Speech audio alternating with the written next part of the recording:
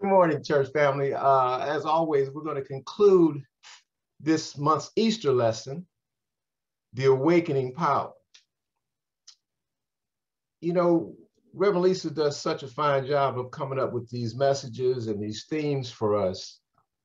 And I'm trusting that we take the time to visit the website and look back and listen to these messages over and over again until we get them so affixed in our mind and in our consciousness that we go about living these words on a daily basis naturally. So in continuing with our theme for Easter, the awakening power. The awakening power is something that we must embrace, something that we must embody. But it requires us to spend some time sleeping. It requires us to spend some time in a conscious restoration. What happens to us when we awaken? What happens when we awaken from sleeping? What results when we still our minds and our outer thoughts and listen to that still small voice within us? In the stillness, you see, that's when we rest in our truth. That's when we commune with the Lord. And after we rest in God, we awaken to the Christ presence within us. We embody the awakening power, the resurrection power demonstrated by Jesus the Christ. The awakening power is the power to realize our true spiritual selves. The awakening power is the power to overcome death. The awakening power is a power that rises us from a dead state of consciousness. That awakening power is a power that lifts us out of a state of where we're void of our divine understanding. An awakening power elevates the activity of mind, removing all thoughts contrary to the law of God. The awakening power causes a transition from us. A transition where we move away from that divided thought. We move away from that dual-mindedness that causes separation of spirit and body.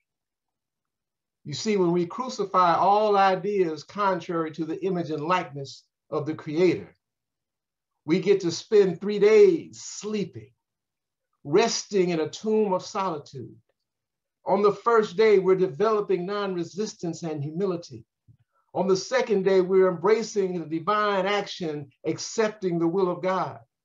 And on the third day, we're embodying the spiritual understanding that allows us to fulfill our divine purpose. You see, after we restore mind and body to their original state, then we can possess the awakening power, where we recognize, unify, and realize that the spirit and power of God lives, moves, and truly has its being within us. Romans 8:11 tells us that in the spirit of him who raised our Lord Jesus Christ from the dead that dwells in you, so he that raised up Christ from the dead shall also quicken your mortal bodies by his spirit that dwells in you. Christ Jesus is God's idea of man, the Creator's idea of itself, and the awakening power within man. We demonstrate that awakening power every time we open our minds and hearts to a new life based on the living Word of God. Ernest Holmes tells us that Jesus, the man, became the living embodiment of the Christ. He also reminds us that Christ is a principle, not a person. He tells us the life, words, and actions of Jesus reveal the principles of the law and love of God. You see, when the human gives way to the divine, when the flesh is subdued by spirit, then, like Jesus, we can lay hold on that awakening power. The Christian community teaches us that the only way to salvation, the only access to the road to heaven, requires acceptance of Jesus as Lord and a belief in his awakening power. You see, Jesus had only one mission, and that mission was salvation. His thoughts revealed righteousness and perfection. His words informed us of our spiritual birthright, and his actions demonstrated freedom from all limitations. You see, salvation is an inner overcoming. Salvation is a change in consciousness. Salvation is a cleansing of the mind that we must follow the Christ into. Our atonement comes from our inner acceptance and outer expression of the Christ, not just the activities that he did on our behalf. Yes, he is a way shower. To be saved, we must emulate his thoughts, his words, and actions. In our text, Finding the Christ, Ernest Holmes tells us that Christ is a universal presence. His awakening power is accessible to all, but can only be revealed at the level of our faith and understanding. Like Jesus, our flesh must give way to spirit. Our division must give way to unity, and our humanness must give way to the divine. Jesus understood his true nature. He knew the human body embodied the divine and could manifest the Christ nature. He located the kingdom of heaven within himself. He plunged beneath the material of creation and found the spiritual cause he called the Father, which art in heaven. So you see, it's true when they tell you that Jesus is the way, the truth, and the life. Because no one comes to the Father except by his consciousness. The Bible is correct when it tells us that nobody can be saved without speaking words that heal and words of spiritual perfection. You can't come to the Father without demonstrating a deathless reality, a continuity of the soul, and a unity of spirit. You will not experience the awakening power until you overcome all fears, until you conquer death and ascend to the highest level of consciousness. The great metaphysician Charles Fillmore says that Easter, this celebration that we're in, Easter is an awakening and rising to a spiritual consciousness of the I am in man, which has been dead in trespasses and sin and buried in a tomb of materiality. He's telling us the awakening power allows Easter to be a moment-by-moment experience, not just an annual celebration. You see, on Easter Sunday, Jesus demonstrated what a renewal of the mind can do. So it doesn't matter your perceived problem. You should have no concern about the sticky situation or the difficult circumstance, because everything in our human experience is temporary. That's why on Good Friday, Jesus said, Father, into thy hand I commit my spirit. He was proclaiming, I'm ready to give up my mortal consciousness and all of its attachments and merge into a spiritual mindset that replicates the power of the Father. The last step before the regenerative process begins with giving up the corporeal body temple. So every time our developing soul overcomes an error thought, a crucifixion takes place. Then your body of affairs can be restored to its spiritual perfection. As good as this human experience can be, I want you all to know we're just simply leasing this space, when we should be looking forward to home ownership, a permanent, eternal presence. After all, on Easter, the last enemy was destroyed. On Easter, Jesus overcame death. Now, most of us define death as a physical dissolution or absence of life in the body. But metaphysically, death is a result from falling short or not adhering to spiritual law, which the Bible refers to as sin. And sin is simply the discord in the mind, negative thinking that produces separation of spirit and body. That's why Romans 6:23 says the wages of sin is death. Phil Morris goes on and he stresses that death is not a friend, but an enemy. Death does not change man and bring man into resurrection and eternal life. What he's telling us is the Easter story is a story of your spiritual life, not a story of physical death. You can be born again right where you sit.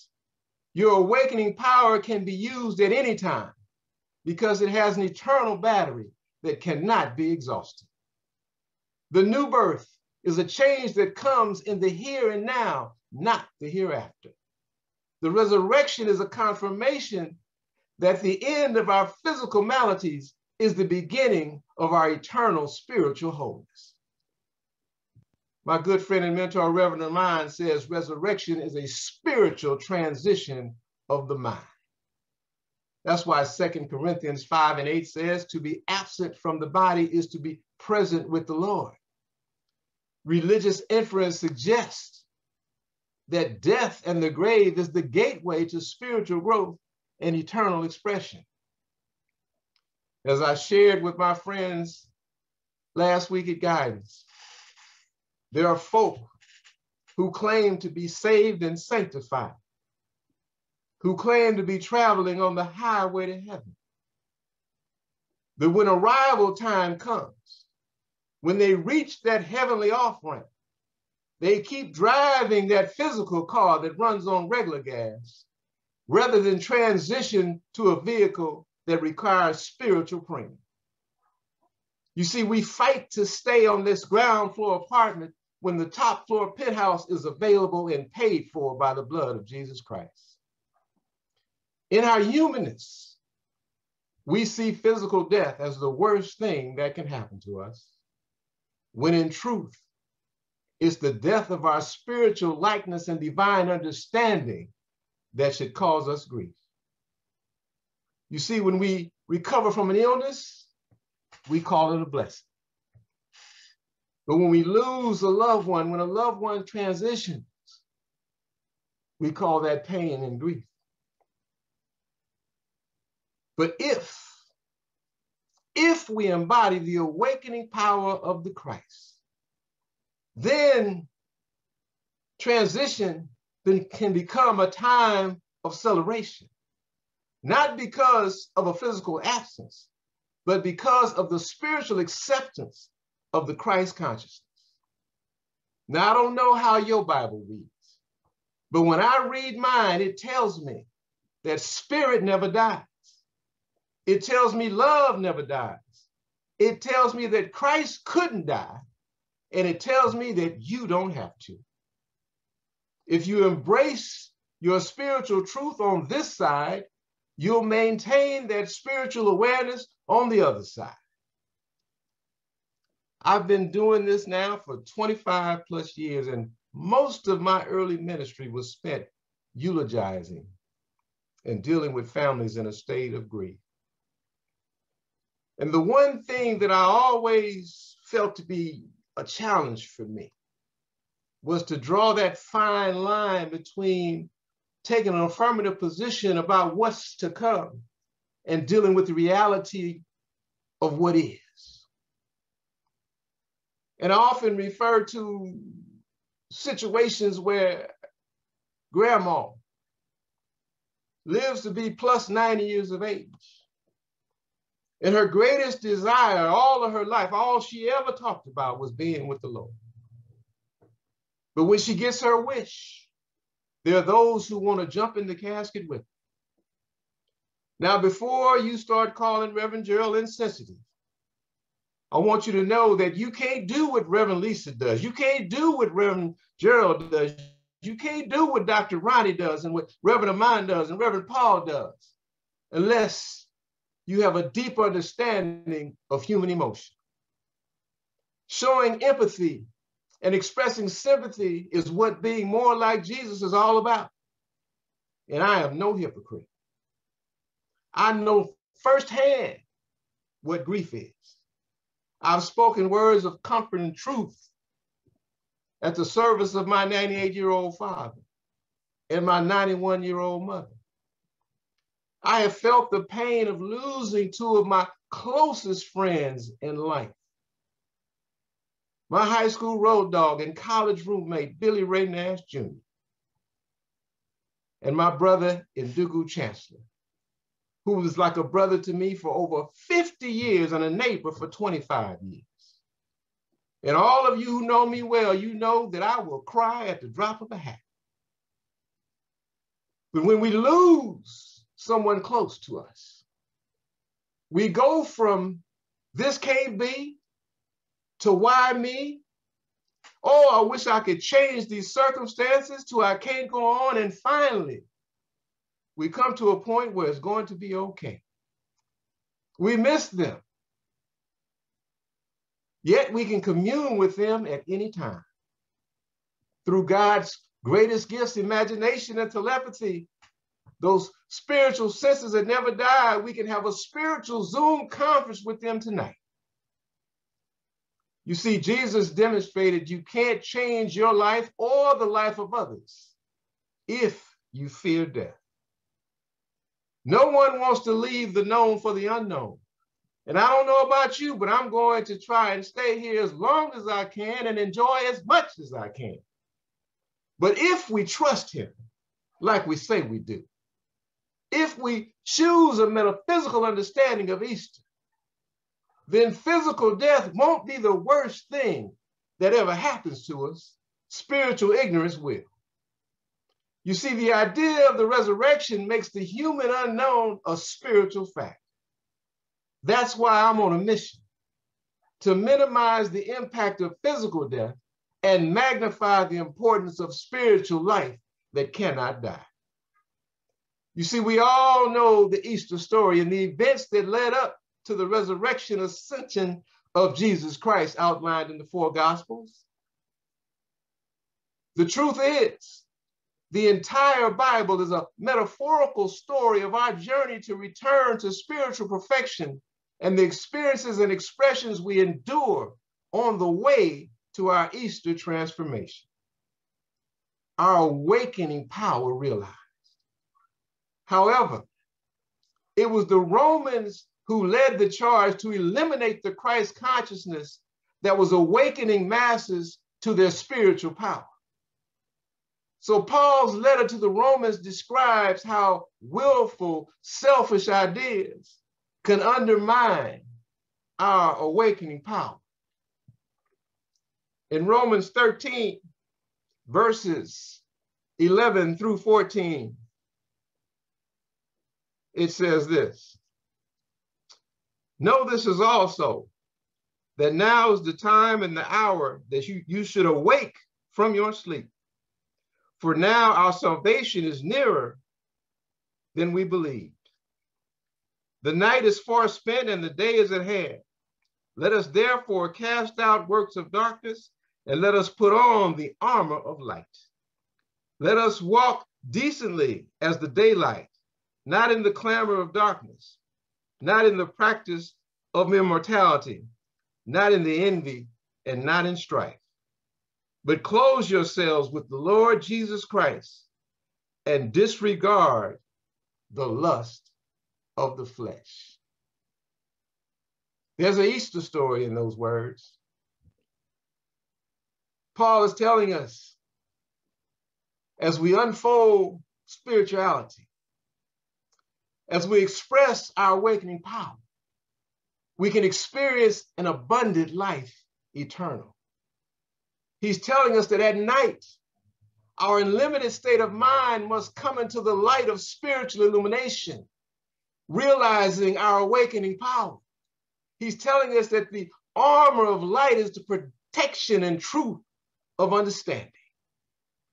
He's telling us that our physical desires can lead to excessive indulgence unless the soul is spiritually saturated with the awakening power. When we walk in daylight, our behavior is righteous and good. He's telling us that when we fulfill our desires, we clothe ourselves in Christ-like ways. The flesh dies, allowing the awakening power of the Spirit to give us a life everlasting. When we clothe ourselves in Christ, we rise to a new life, a perfect idea in mind. That's why the book says God so loved the world, he gave the Son begotten of the only Father. Prior to enlightening us, you see, Paul is reminding us to love one another, to obey moral laws.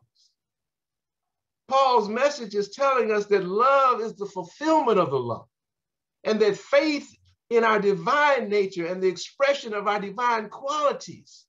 By that faith, we can leave behind all external provisions.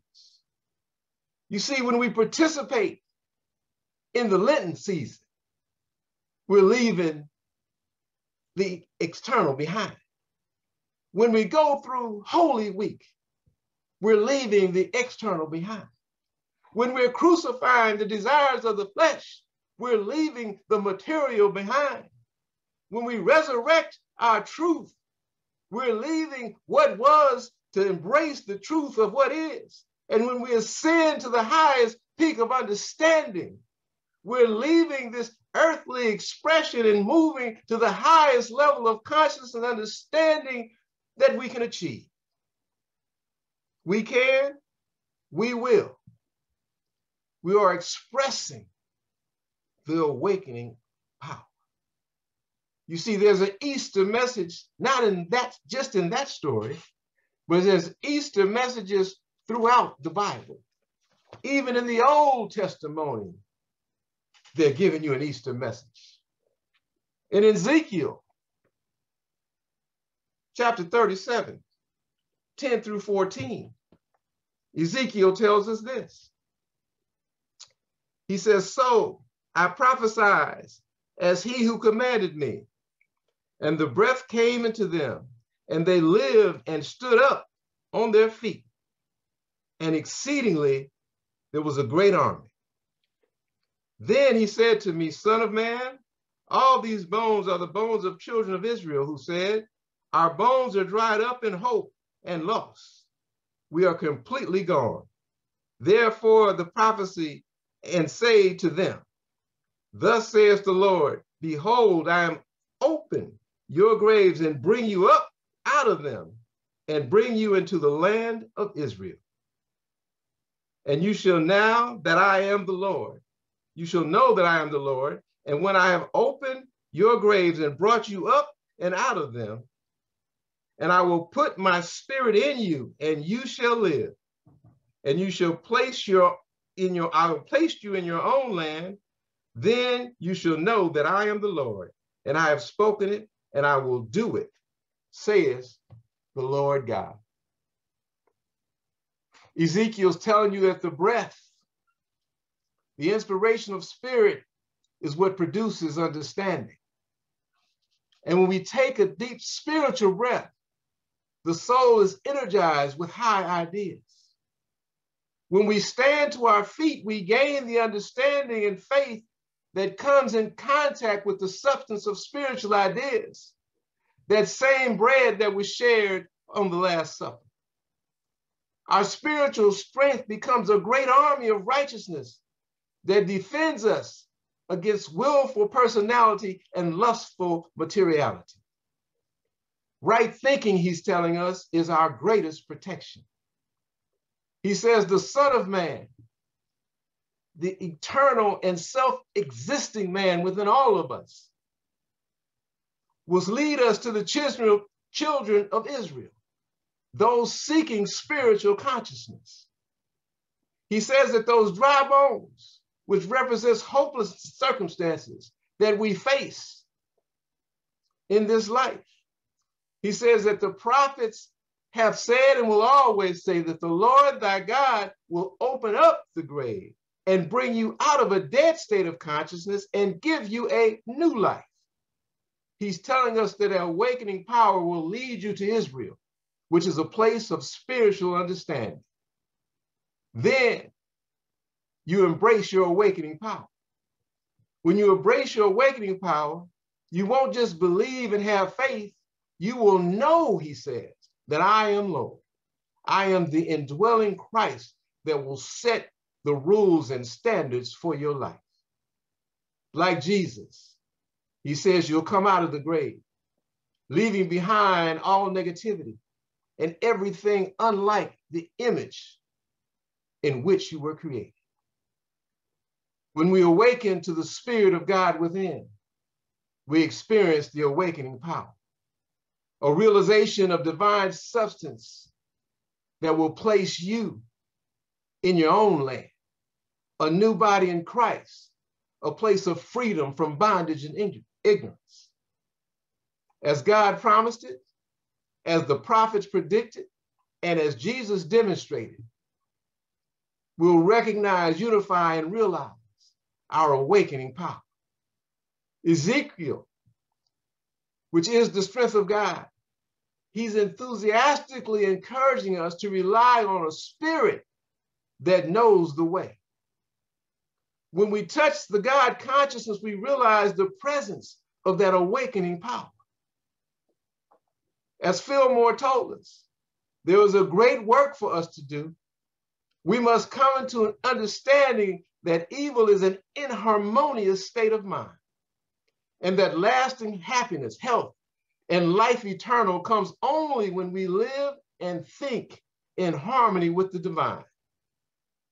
The mind and the body must be fulfilled with the substance of God. We must learn we are a harmonious part of God's creation. And we may experience discord and we may experience sickness, but they are not our truth. You see, all month we've immersed ourselves in this idea of the awakening power, a power demonstrated by the life, death, and resurrection of the Christ. But unless we can infuse that same power within us, unless we can have that same awakening power become a part of our daily events and activities in our life, the time we spend celebrating and deciphering the story of Easter will be all for naught. To apply or to use what Episcopal Bishop John Shelby Spong said in his book, The Hebrew Lords, he calls it the Christ power, which is synonymous with the resurrection power and the awakening power. He says to use that power, he suggests that we first start off by getting a clear understanding and making a distinction between Jesus and Christ. He tells us that Jesus was a person, the chosen one, who embodies the theological principle of the Christ. He reminds us that Jesus lived among us, that he was human, finite, and limited until he recognized the Christ within him, that is divine, infinite, and unlimited. He reminds us that Jesus had a lineage, an ancestry, and a heritage, that he was born, and the Bible says that he died and rose again. But he says it's important to remember that Christ is a principle beyond the capacity of the mind of human origins to explain. That Jesus of Nazareth became recognized as Jesus the Christ. Some say, or go as far to say, that Jesus is God. They say that because through Jesus, God was revealed fully and completely and totally. But in my opinion, who is God is not an appropriate question, because there's nothing or no one that isn't the essence of the divine. What is God is the appropriate question. God is the source of all life. God is seen whenever life is lived. God is the source of love. God is seen whenever love is shared. God is the foundation of our being and is seen whenever one has the courage to be. Jesus made known the meaning of life, the meaning of love, and the meaning of our being. He revealed God whenever God is seen in human life. He revealed God as the power of the Christ, as the awakening power. So now the question becomes, what should we do with this awakening power? With this awakening power, how do we use it to improve our lives and improve the life of others? Well, I would say one of the things we can do is dare to love and be loved. I would say one of the purposes of that awakening power is for us to escape the bondage of self-imposed limitations. I would say that that awakening power will expand the limits of our humanity. I will say that that awakening power will cause us to embrace life openly and honestly. And I would say that that awakening power should be used to touch and share with others. You see, when we fully engage the awakening power, we know that it conquers death and it's bigger than life. Jesus confronted death long before Resurrection Sunday. You see, Jesus, throughout his history, throughout his travels, came in contact with situations where people were perceived to be dead. You see, when Jesus showed up, Lazarus was already in the tomb. The family was in the midst of bereavement and grief. And Jesus was so despondent because of the close friendship he had with Lazarus. The book says he wept right along with them. But he told Martha and Mary, your brother will live again. And Martha was a little sassy. She said, don't preach to me. I believe in the hereafter. I believe in the resurrection in the last days. But right now, as many of us do, I'm hurting. I'm dealing with loss, loneliness, and pain. So can you fix that? She said to Jesus. And Jesus said simply, I am the resurrection and the life. Do you believe I can give life now and forever? Do you believe human life touched by the Christ power that can awaken and transcend all limits? And when Martha gave an affirmative answer of faith, the God that is life and love, God's being entered into humanity through her life, through his life, and through Jesus' life. And Martha's grief and emotions had to give way to the awakening power of Jesus that caused that apparent death to rise and live again. Lazarus got up. His life was restored and made whole. So you say, well, Reverend Jerrold, what really happened that day? What happened was Martha, the outer expression of the soul, was receptive to her inner spiritual teacher. The idea of youth, that new spiritual possibility, was asleep in the subconscious of Lazarus. He was in a tomb waiting to be restored. But that awakening of youthful energy that is necessary for regeneration came through Jesus. It wasn't easy. That's why the book says he groaned as he made his way to the tomb of Lazarus. But see, the story of Lazarus, like all biblical incidents, have meaning beyond their literal interpretation and reveals a deep, profound truth that life, not death, is our final destination. That the awakening power can allow love to overcome hatred. That the awakening power can cause beauty to transcend ugliness. The awakening power can bring about a secure faith that transforms fear. The awakening power can eliminate our need for status and prejudice. The awakening power is revealed eternally whenever eternity touches time and the gift of love calls us to live a better life. The awakening power is a power given by God. It's a power where God breathes into the life of humanity. It's a power where people saw in Jesus and decided to deem him the Christ.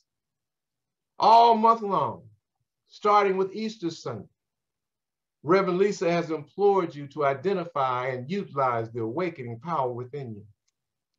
She encouraged you to stop complaining about what's wrong and use the power to make it right. She said, after all, the movie that you're complaining about is the script you wrote consciously and subconsciously by your thoughts, your words, and your actions believed in. She told you that your divine inheritance is waiting to be claimed by you. Reverend Lisa reminded us that divine love will meet our every need. She told you that when you pray a prayer of faith without question and without doubt. Yes, she came to us with a message.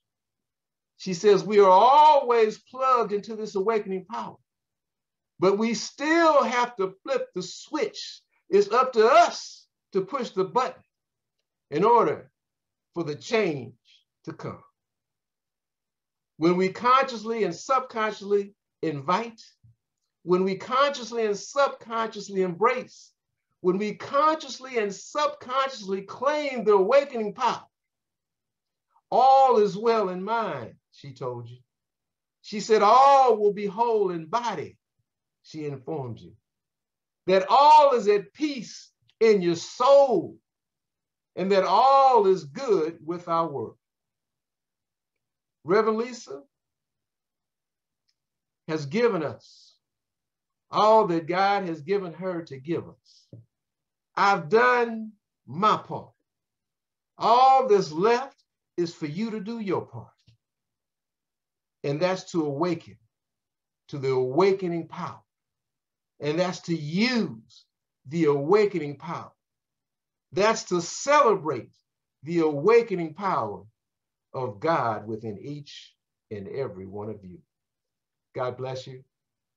Have a blessed day and have a wonderful week. Thank you, Reverend Jerrold, for a wonderful conclusion to this month for a new beginning.